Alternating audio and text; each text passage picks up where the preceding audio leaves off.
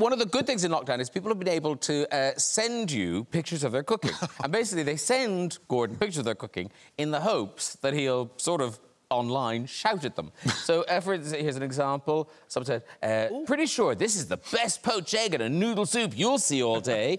Gordon replied, looks like toxic scum in a stagnant pool.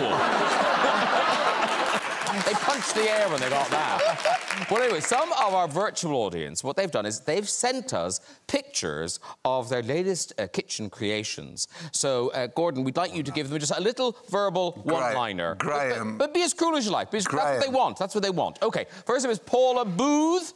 Where's Paula? Is she going to zoom out to us? Oh, there's Paula. Lovely.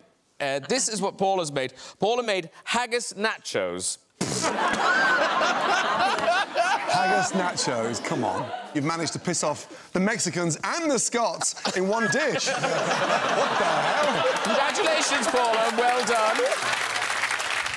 Rachel Tyndall. Let's see if we can find Rachel Tyndall. Oh, there she is. Hello. Hi, Rachel. Hi.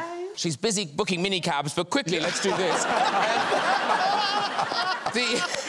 She's baked a Victoria sponge. Victoria sponge. No, Rach, I can see two puddings there. There's a Victoria sponge and a large spotted dick. You were tempting fate with that.